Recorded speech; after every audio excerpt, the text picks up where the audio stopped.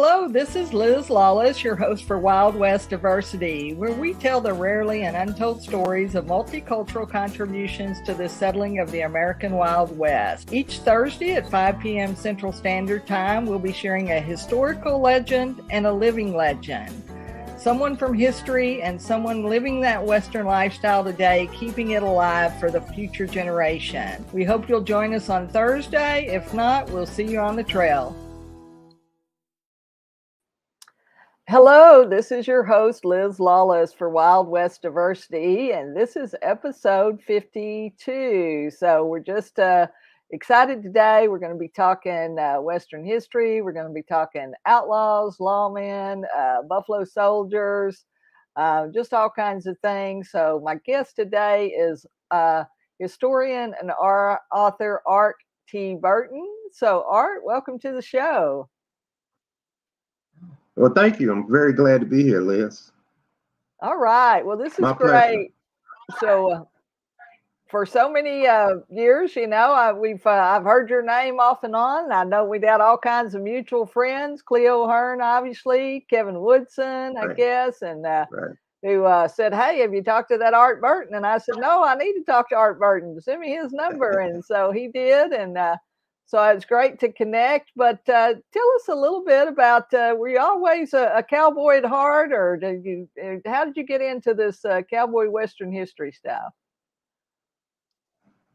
Well, my mother's from Oklahoma, and I would travel to Oklahoma as a little kid, and many of my extended family were cowboys who owned land, horses, and cattle, and I was always enraptured by the whole scene. And then as a little kid, you know, I grew up in the 50s and such, and the Westerns were real big on television. So me and my buddies would always play cowboys and Indians. And so that was the first introduction. And I got interested in trying to read some books when I was very young. And I got my first Western history book when I was 11 years old. Okay. Well, and there wasn't a whole lot about black cowboys, were there? When you were looking? No, there was hardly anything. There was nothing on black cowboys. I think the first book I realized was a book called The Black West that came out while I was in college in the 1970s, early 1970s. Right. So that was the first time I noticed it.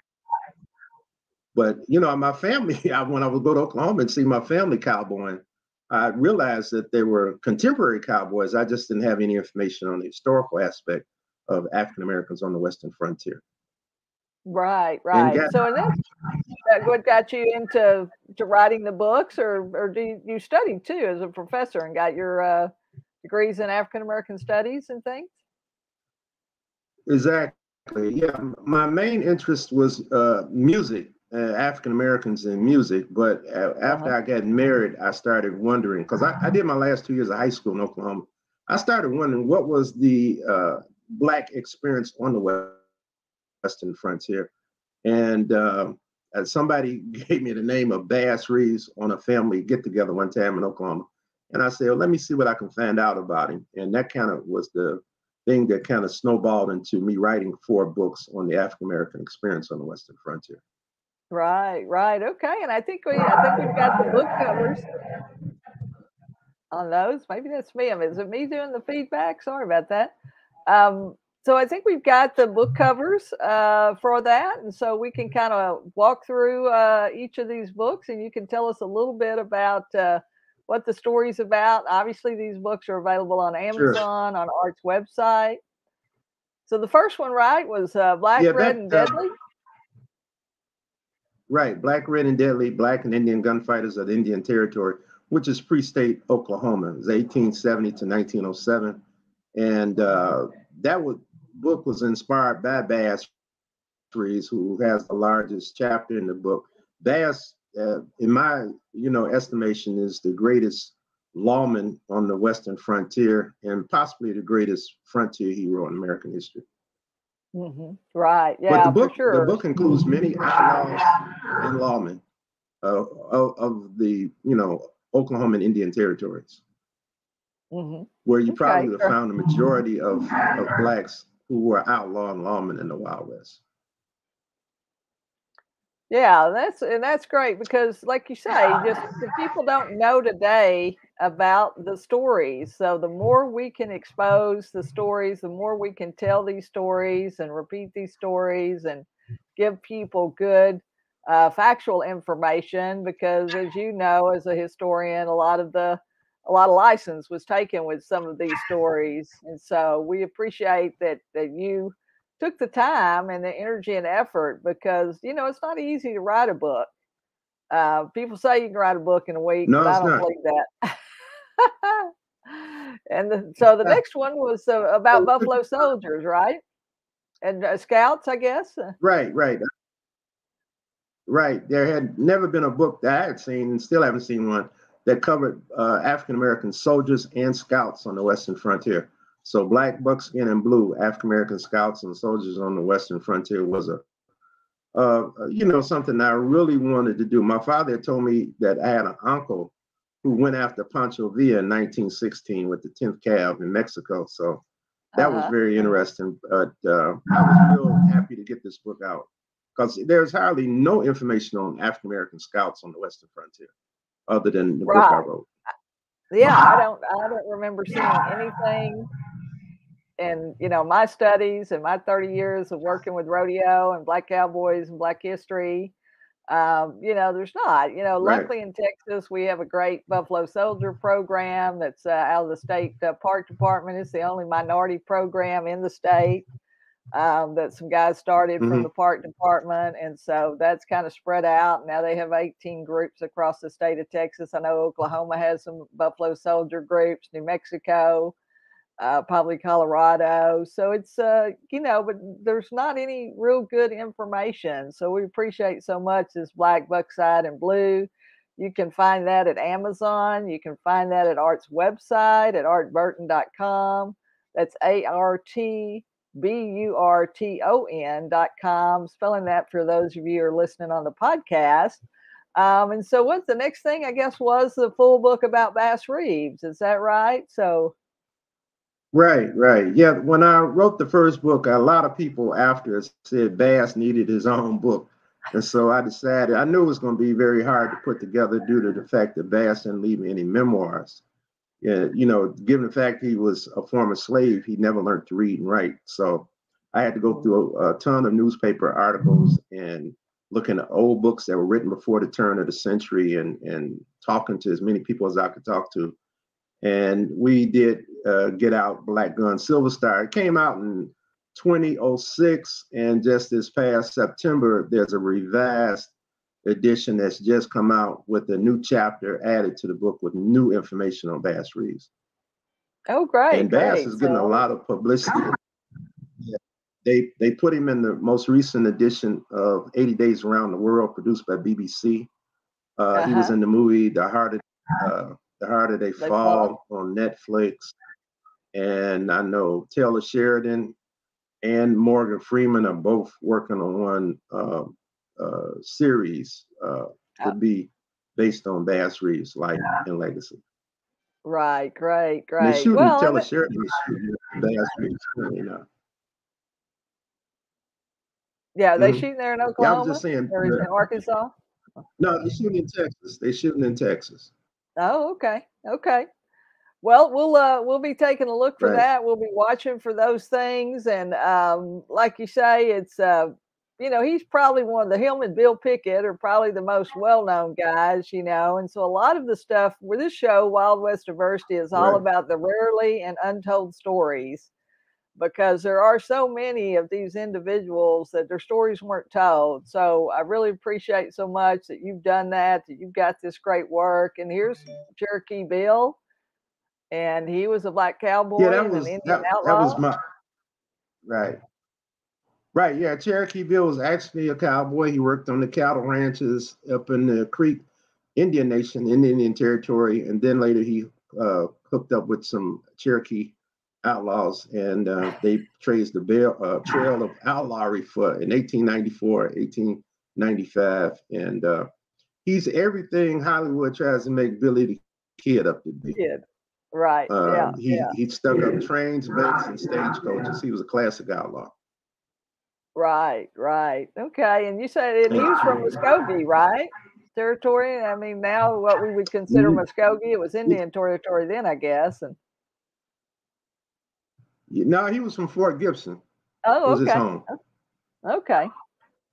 Right, So when Muskogee just crossed the river there, but like you say, that right. was the It's thing. I close. mean, they had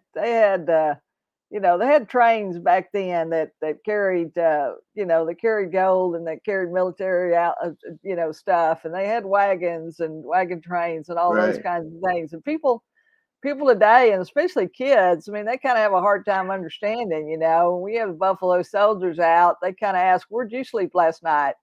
And they look at them funny and they go in a bed, in a house. And they would say, well, and then they throw a blanket out there on the ground. They say, well, that's where I slept last night. They're in their uniforms and stuff. And Right. kids are just, wow, they just are blown away. They don't know. So we need to share this information with adults and children.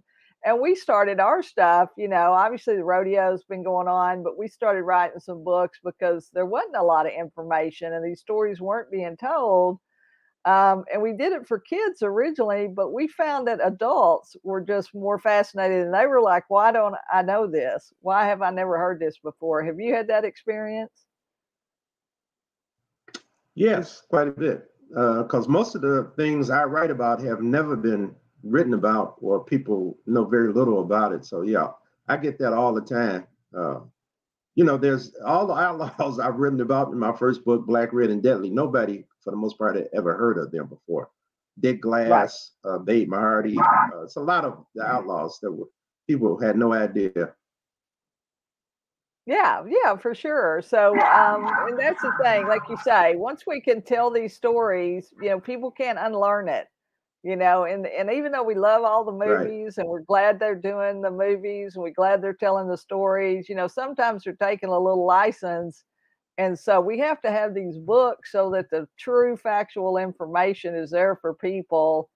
And hopefully they see the movies and they think they want to know more about the characters and they go look them up, and when they start doing that, hopefully they're going to find your books or they're going to find our book or they're going to find other people because a few other people are writing, but not a lot. Robert Miller, right. I guess, Robert Miller up in, who did a few of the early children's books a few years ago. And Mhm. there's another lady out, Tricia Wagner, over in North Carolina, that wrote about some women, like Mary Fields and the women of the African Right. American women in the West. But there's not much, and there's still not much today, Mhm. even though there's a few more things coming on. So, well, which one is your favorite? What who's your favorite outlaw? And then I know Bass is um, a big favorite, but who's your favorite outlaw? And then who's your favorite Buffalo Soldier? well, Cherokee Bill is probably my favorite outlaw. If I have to Uh-huh. say a favorite outlaw, my favorite Uh-huh. lawman is for sure is Bass Reeves. Right. What he Yeah. was able to do, and there was a Sergeant Bivens, Horace Bivens, in the Buffalo Soldiers. My favorite Buffalo Soldier. Okay. He was Okay. so Sergeant Bivens was so good that Buffalo Bill offered him a job as a sharpshooter in his Wild West show, but Bivens didn't want to leave the army, so he stayed. But in my book, Black Buckskin and Blue, I talk about Sergeant Horace Bivens. He has a Okay. chapter. Okay. Great. Great. Well, and we had some guys like Emmanuel Stans. We talked about him a little bit. We talked about Henry Flipper, of course, Right, the first West Point graduate, and Benjamin Brown, because some of our guys down here in Texas portray those characters for us when we go out to rodeos and schools. And I know you do a lot of visits too, don't you, with schools and libraries, museums, things like that, right, sharing this right. information with people. If somebody, do you have a favorite museum or a favorite location or somewhere where you think people ought to go if they want to know more about some of this information, some of this history? Well, I've never been, but I do know there's a Buffalo Soldier Museum that's supposed to be pretty good in Houston, Texas. I haven't been there yet. The Right, Oklahoma right. Historical History Center in Oklahoma City is pretty good for looking at history. There's a Black West Museum in Denver, Colorado. that's very nice. Museum. It covers some of this history, and there's a few other places around, but always have more people take a look at it. I know there's a show right now at the African American Museum in Dallas that has a focus on Black cowboys, which is very nice right now. A show they did, I guess, put together in San Antonio. The San Antonio Museum, being put it together, and it's traveling. And yeah, it is up here in Dallas through July. So we're June, I think. So we're very excited to have that Black Cowboy exhibition. So it's got photos, it's got some video. So if you happen to be in Dallas, Texas, you want to go to the African American Museum at Fair Park and see this Black Cowboy exhibition. It's just great. And we encourage you to go to Amazon. Yeah, go ahead. Yeah, I'll be remiss if I didn't mention the National Multicultural Western Heritage Museum in Fort Worth, Texas. Right. I'm currently the historian of that museum. Oh, okay. I did not know that. I knew you had been an inductee. I knew you were, that you were part of the museum and Hall of Fame, but I didn't know you were the historian for that. So that's great. Well, they're smart. Right. Last fall, they made me the historian for the museum. Okay, great. The last Sunday in April, they're going to dedicate they have a room will be dedicated to Bass Reeves in the museum. With some artifacts and the books and things like that, and some information about him. Great. Well, the National Multicultural Museum and Hall of Fame is in Fort Worth, Texas. So just down the road here from Dallas. So if you live in the North Texas area, you've got two opportunities. You can go over there to the museum in Fort Worth, or you can go to the museum in Dallas and get some Western history and get some maybe some culture that you don't know about that you probably really need to know about. We hope once you see these shows and read these books from Art Burton that you'll want to know more, and that you'll share these books with other people, with your friends and families, because that's what it's all about. Art, it's telling these stories so other people can hear them. I think we lost. I think we fell out here for a minute, but he'll be back in just a second. So we're having a little technical difficulty, but we've been talking with author and historian, Professor Art T. Burton. Art was a professor for many, many years, over 30 years, and he was teaching this African American history at the college level. And he's written these books about these wonderful, real people who live these lives. Some of them were outlaws. Some of them were lawmen. Some of them were Buffalo soldiers in the military. A lot of them were cowboys before and after these other jobs. And so we're so appreciative of that information, and that these books are available for him.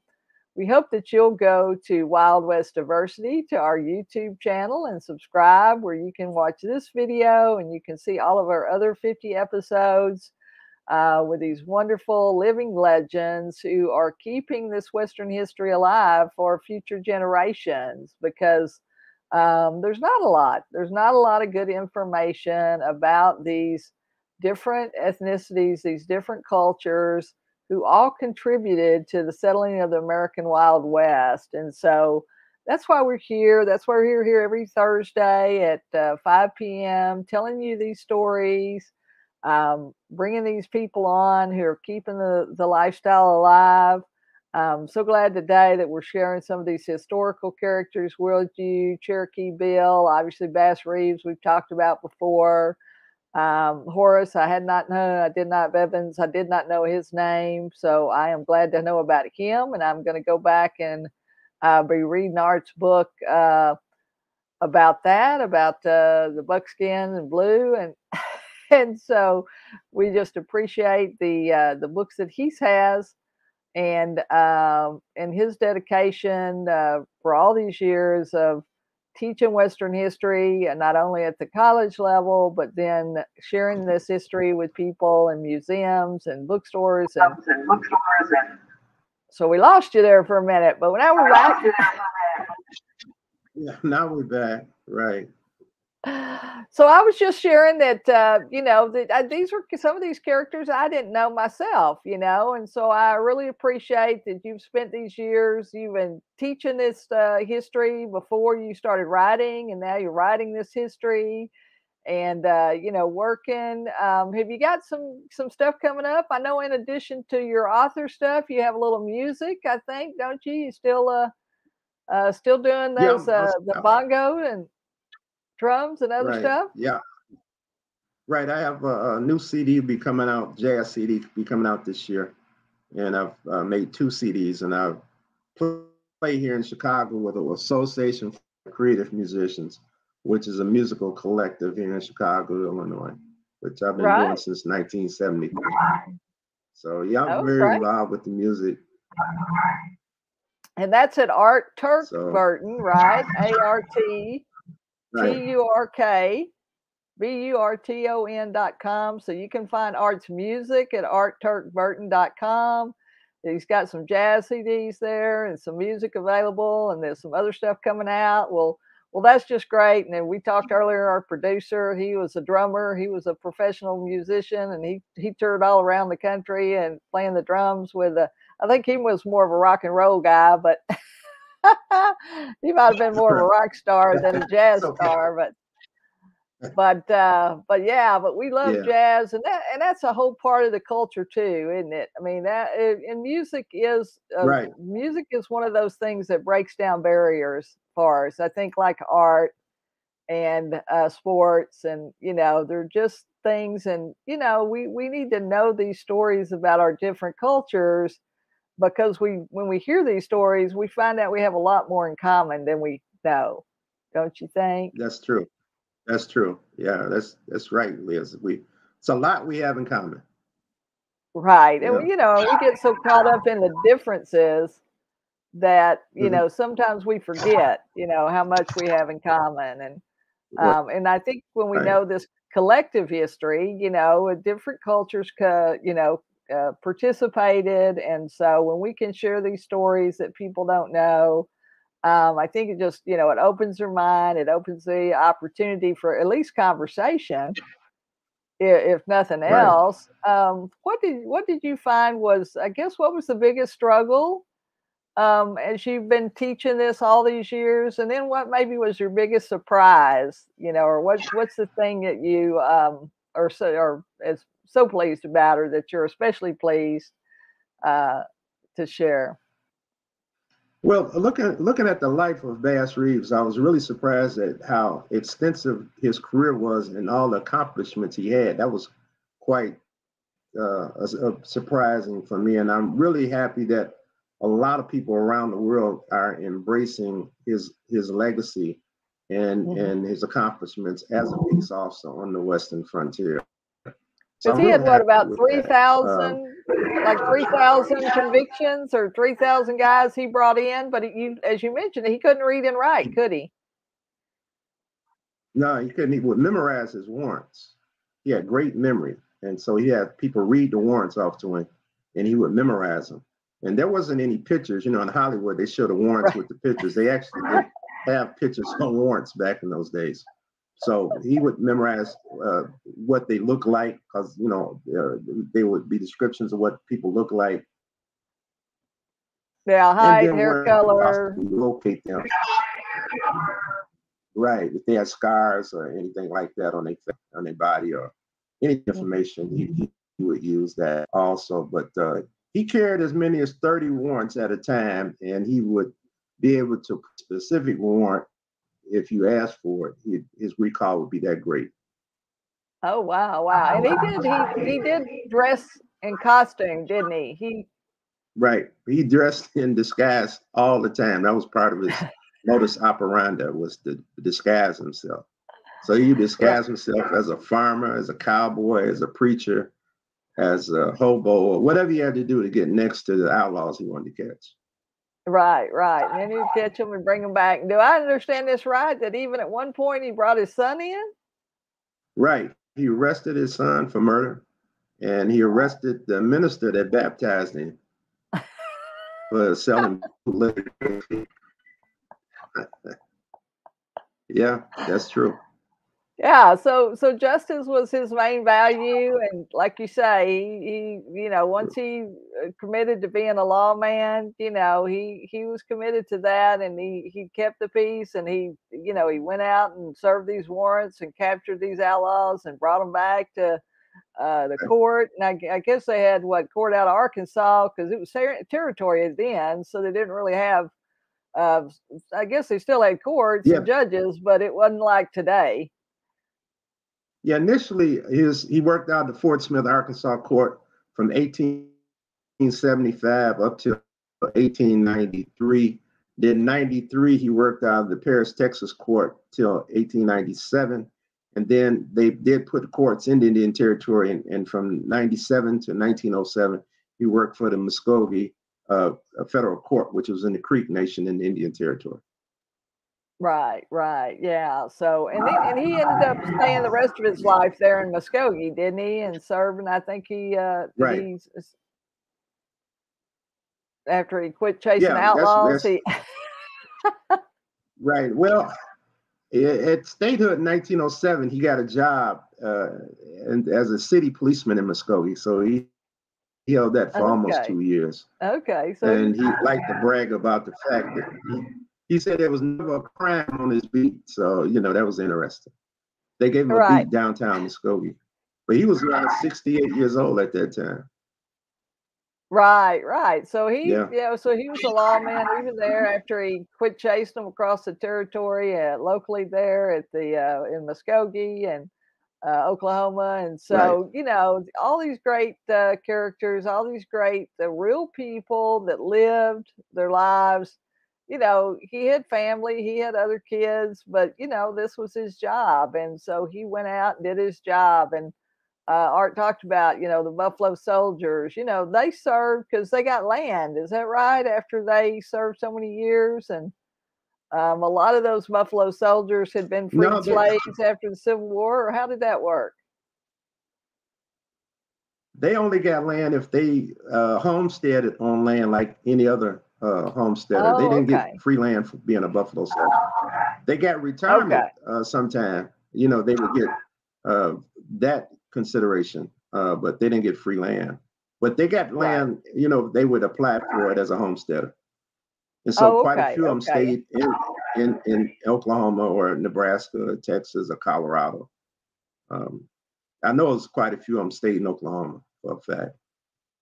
Right, for sure. And then New Mexico, and like you say, in Kansas and Colorado, because I know some of our guys are over there, and some of them were just now, in recent years have we gotten, basically found their graves or put, had their graves at cemeteries, with tombstones and with the actual historical markers and things like that. So I know our Buffalo Soldier group has worked with that. I know they've gone over to New Mexico and done similar things. And Kathy Williams, the only female Buffalo Soldier, she was, she ended up in New Mexico and Arizona, kind of back and forth there, but finally, mustered out over there when they found out, I think, that she was a woman. So, well, do you have anything new? Well, I was just going to say my favorite group in Texas is the Seminole Negro Indian Scouts that served with the U.S. Army on the Texas frontier. And they were like the Green Beret of the U.S. Army on the Western frontier. Interesting group. I talk about them in my second book, Black, Buckskin, and Blue. Right. Okay. Great. Yeah. So those are some more of the Seminole Indian Scouts, because they were down, especially I know down by Eagle Pass and southern Texas, especially because those were some of the port cities. Those were the crossing between Mexico and Texas, and a lot of those Seminole Scouts lived down there and then ended up living there. And we have a story about Joanna July. Her father was an Indian Scout, and he worked for the military and the Army and broke horses, and then he passed away. And her brother had gone to Chicago or New York or somewhere because he didn't want to be a cowboy. And she ended up taking over and training those horses for the military. And that's how she was able to survive and live, you know, which was very unusual Right. at the time. Right. But so we have some of those stories. So I'm glad to see that you can find those other stories about Indian Scouts and Art's books. We hope you'll go take a look at those. They're available on Amazon. They're available on his website. Have you got any books coming up, or you got something you're just working on the music for right now? And now I'm working on some articles for True West magazine, which will come out in the near future. And I'm working on a book on Muskogee when it was a frontier town in the Indian Territory. All right. Well, great. Well, see, our 30 minutes are up. I can't believe it goes so fast, but we'll have to have you come back and talk some more, and maybe we'll do a thing on the music stuff. But we want you to go check Art out at artburton.com or at amazon.com. Is there one last thing you want to share with the audience, Art, that if somebody's interested in Western history, you know, how can they get started in finding out more about this besides going and buying your books? Well, I think it's good to read. There's the movies aren't good in terms of giving you a flavor for the history. So the best thing I would advise is get some good history books on the West and read those. If it's not my book, read some other books, but try to read some historical, factual books on the Western frontier. Right. Then you'll know the difference. And like you say, you can appreciate the movies. You can appreciate that they took a little imagination and license. We're just glad they mentioned these the names of these people who actually did live real lives. And so go check that out. But we appreciate so much. This has been episode 52. We've been talking with author and historian Art T. Burton. Go check Art's stuff out at artburton.com or on Amazon. And you can find his books there. And so we appreciate y'all so much. This has been Liz Lawless, your host for Wild West Diversity. We're here every Thursday at 5 p.m. So come back and see us next week. Thanks, Art. Appreciate you so much. All right. Happy trails. Hello, this is Liz Lawless, your host for Wild West Diversity, where we tell the rarely and untold stories of multicultural contributions to the settling of the American Wild West. Each Thursday at 5 p.m. Central Standard Time, we'll be sharing a historical legend and a living legend. Someone from history and someone living that Western lifestyle today, keeping it alive for the future generation. We hope you'll join us on Thursday. If not, we'll see you on the trail.